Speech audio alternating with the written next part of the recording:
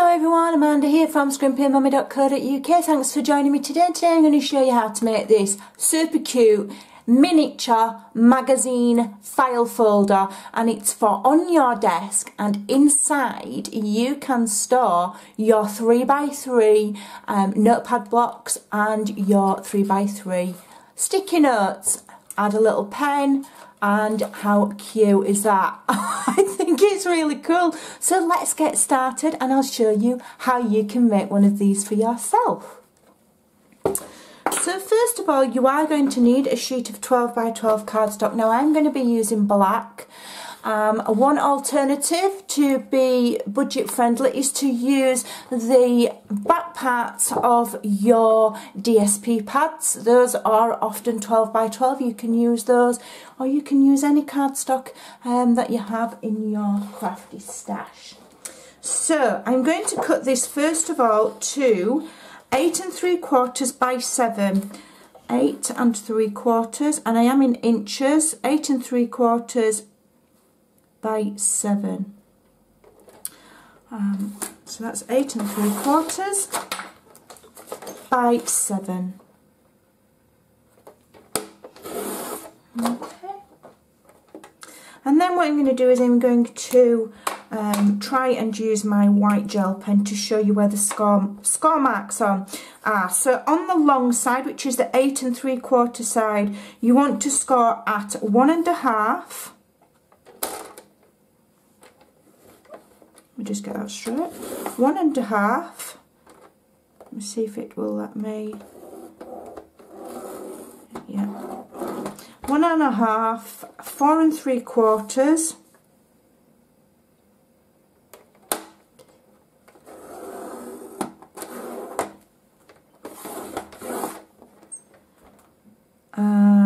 And that's it. And then we're turning it on the short side, and we're going to score first of all at 1 1/4. So 1 1/4, which is there.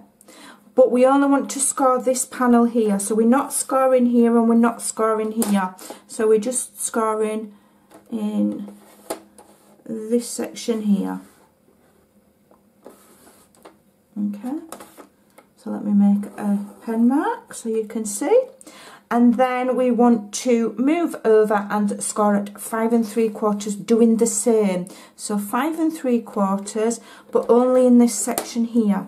Okay, so I'm moving my marker, my scoring marker, and I'm just scoring between those 2 points, and then I'll just go over it with my white gel pen so that you can then see what I've done, because I'm using black. Okay, so then we can take that out, I think, can we?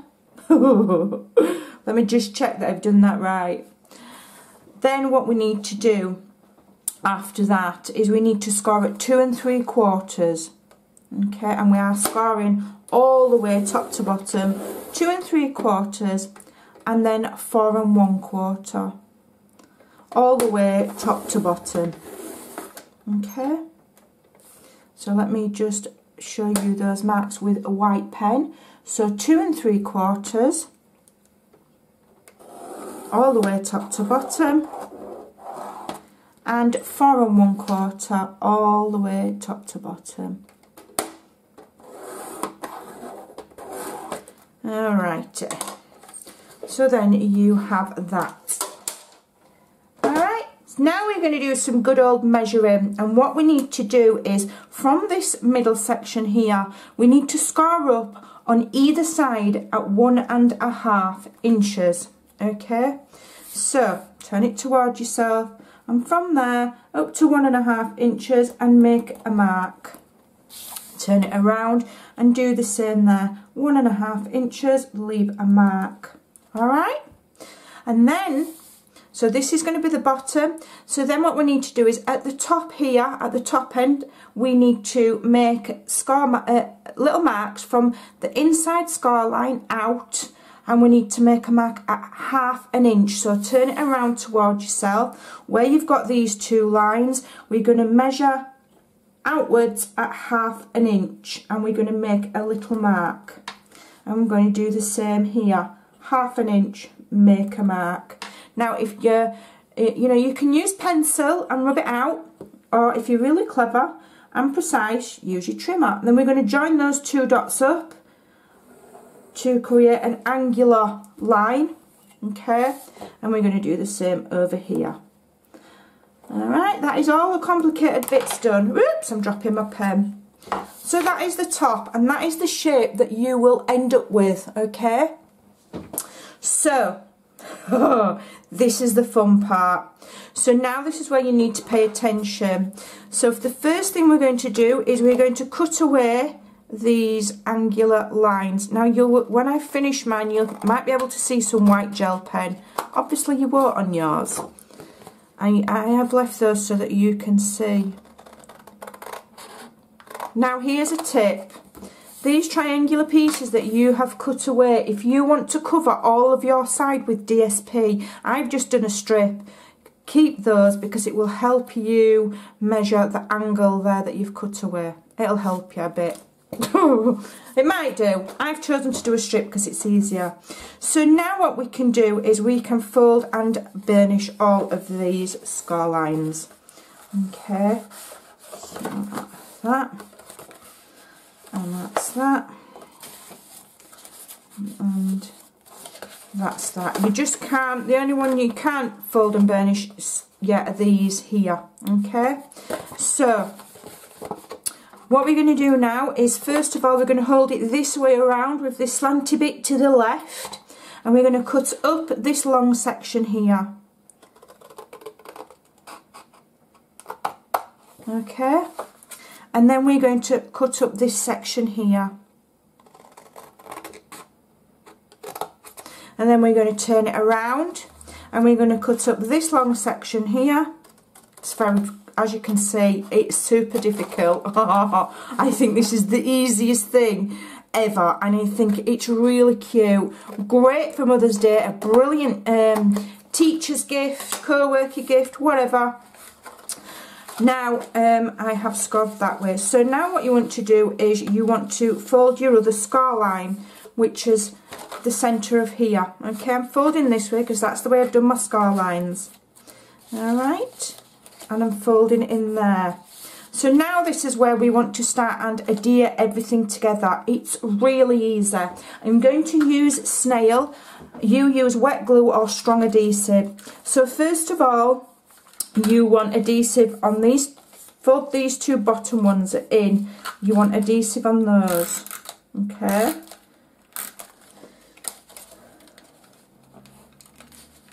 Just don't stick yourself together while you do it.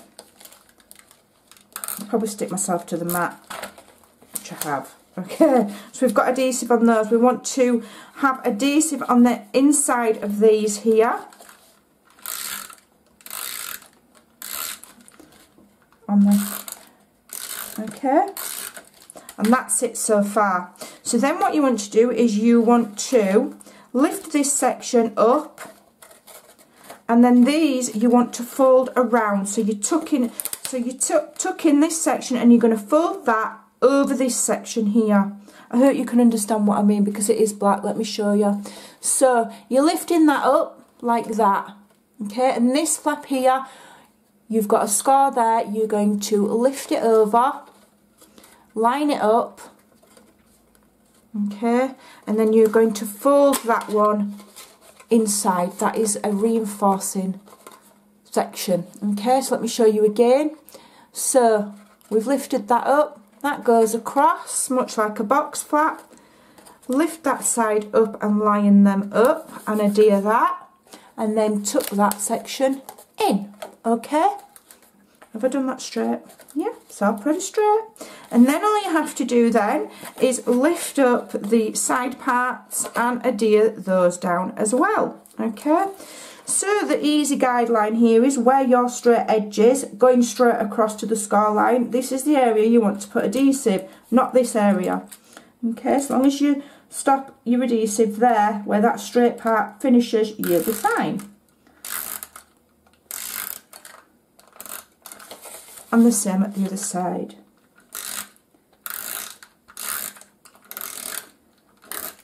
Now, you can knock these up in no time. They're awesome. Now that section, it doesn't go all the way to there. It does stop slightly short, but you're going to cover that with DSP. Now if you wanted, you could layer it with different coloured cardstocks.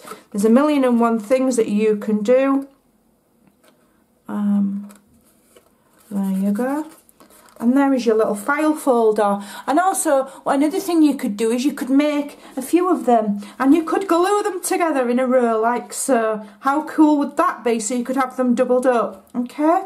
Another thing you can do is you can have one going that way. We've all seen the IKEA hacks with file folders. You can have one like that, you can have one like that, okay? And then stack them on top of each other. I wonder if they'd fit a...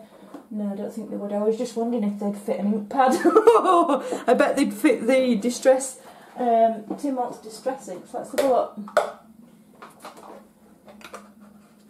No, don't fit an ink pad. But, you know, you could put other things. So you can stack them that way as well. Okay, you could maybe store your... let's have a look.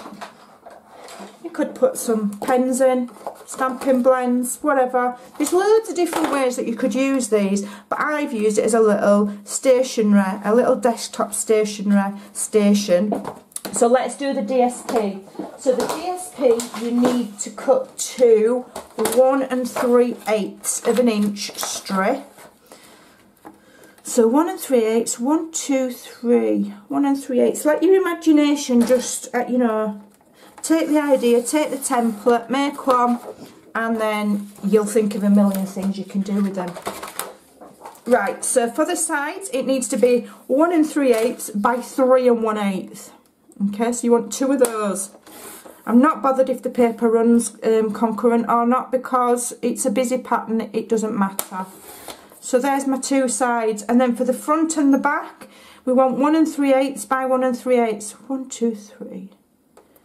1 3/8. Oh, 1, 2, 3. I love easy crafting and I love little tiny little cute little things. I love, you know, craft fair ideas. I love them. Little gifts that you can make that are inexpensive. You've already got this stuff. You know, use what you've got. The paper that I'm using is the beautiful Painted Seasons from Stampin' Up, which you can get for free during celebration on a £45 or over order, and it is absolutely stunning, especially this sheet. Look at that, it's gorgeous. I'm loving it. And you know, you only need a right little bit of it to accentuate your cardstock, whatever colour cardstock you're using. You know, you only need a right little bit of DSP to just add that bit of colour. Right. Get that on there. Like so. And we'll get that one on there, on the back. I mean, you could go the full length with the DSP on the back and have them in a row like that on your shelf, like little mini file folders. That would be cute. Loads and loads of ideas. That way. Does it want to go that way? No, it's that way. Let's have a look. Stick that in there. And then, you know, I've got the little gold clips, little library clips, these are called. Stampin' Up do these. They're quite inexpensive and you get loads. I've got loads of these. I love them. Use them in my journals. I use them for all sorts. So you add a little clip. These are some post-it notes that are just hanging around on my desk that I just grabbed to show you. So they fit in there. And then this is just some paper. I've trimmed it on my trimmer to 3 inches by 3 inches. Who can't do that? Add a pretty bulldog clip. I think these are from the pound shop. You know, the rose gold's all the trend. Add one of those, stick it in. I think these are from the pound shop as well. Add a fancy pen, stick it in a cello bag, tie a bow on the top, and you've got a great gift. I hope you'll give that a try. I think that's really cute. I'm going to make some more and have quite a few lined up on my desk like that, because I think that'll look really cute. give it a try. If you do use it, use the idea when you make some, please do share. Come and show me on Facebook, tag me on Instagram, Scrimping Mommy or Amanda Charlesworth, because I do love to see what you make. So I hope you'll give that a try. All of the details, all of the measurements, all of the scoring will be over on my blog at scrimpingmommy.co.uk. Thanks for watching. See you soon.